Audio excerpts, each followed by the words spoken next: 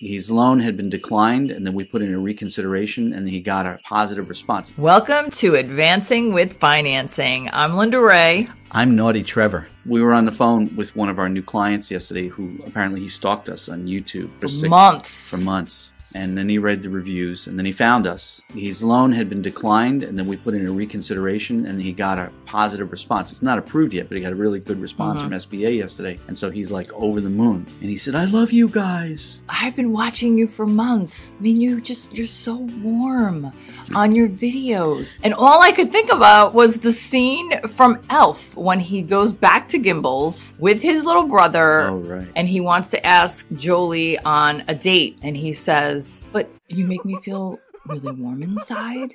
You make my tongue want to swell up. There's a reason he's wearing the naughty hat.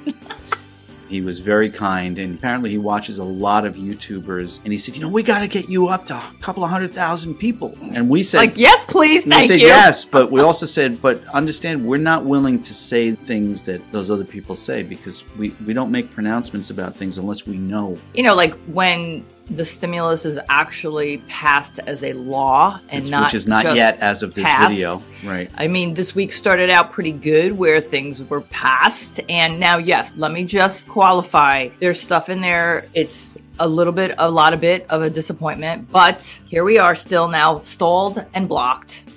And it's Christmas Eve. We want you to know that our dedication since March 18th of 2020, when we realized that we had to pivot our business, our dedication, number one priority has been to give you folks accurate information. Keyword, accurate. We've been through this before. I was in the mortgage business when the meltdown happened in 2008, 2010, and I saw all the people on the internet and out in the world with misinformation. And the phone calls I would get, people had all the wrong information. And I've been on the internet doing business for more than 2 decades, and I've seen it happen time and again in online forums and so forth where the alleged experts say things and make pronouncements. Well, it's not only pronouncements, but it's sensationalizing. Oh, that's really something the word. That hasn't happened yet. Now, I also would like to say, though, there is a sense of hope and optimism that we all would like to have, which is why, I don't want to project why they're making these pronouncements and sensationalizing news that doesn't exist yet.